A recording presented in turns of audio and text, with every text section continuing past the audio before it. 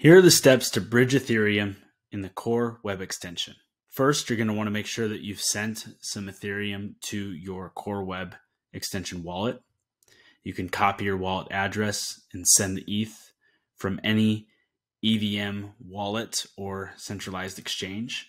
Once you've sent Ethereum to your wallet, it will show up and appear. I've sent $46 over that I want to bridge. If you click in to Ethereum, it will display this for you.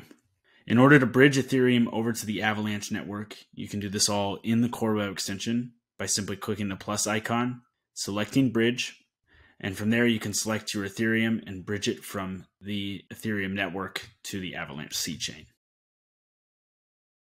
Once you've selected the amount that you would like to bridge, click transfer, and this will initiate the bridge process. The bridge transaction status will then appear.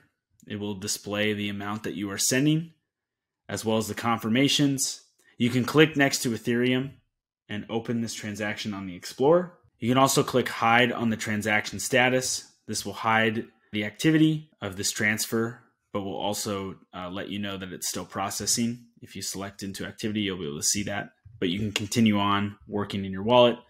After the Ethereum has successfully bridged, it will display that the bridge has been successful, and it will share the amount that you've transferred over in wrapped ETH. From there, if you click back into assets, you will see the wrapped ETH within the Avalanche C chain. After bridging the ETH over, you can make transactions, swap, send it, do whatever you need to. Just make sure that it's on the correct network when you're sending. For any additional questions, please reach out to support.avox.network, and an Ava Labs team member would be happy to assist you.